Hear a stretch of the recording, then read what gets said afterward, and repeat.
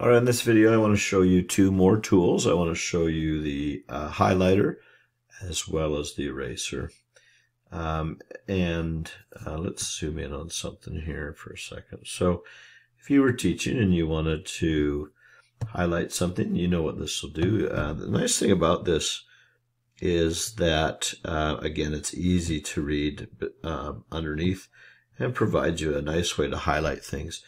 This is a good, if you're just doing, hey, look up here, it's a nice way to draw on the physical area, but it will not, be too hard to see through or whatever. And so if you were trying to emphasize a particular item on the graph, that's not a bad tool to grab and just say, this is the curve that it's going to follow. Let me switch over to the eraser for a second. The eraser is kind of tricky.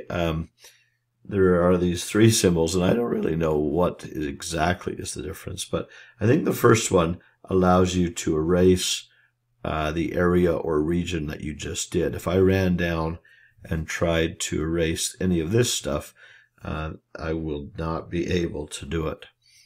I would have to switch to this tool, which allows you to do previous drawn items that you could erase as well. And so I can get down there and erase that stuff using that tool.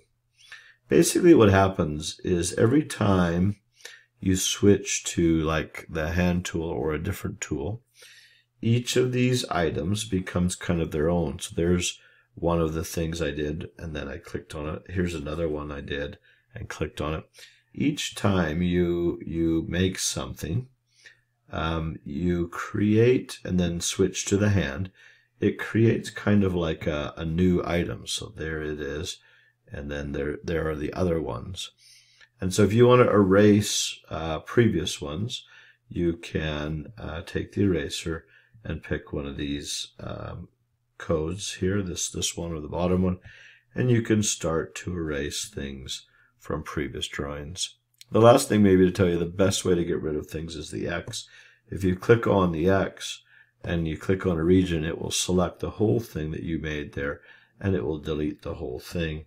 And so that's a nice way to eliminate some things that you want to get rid of.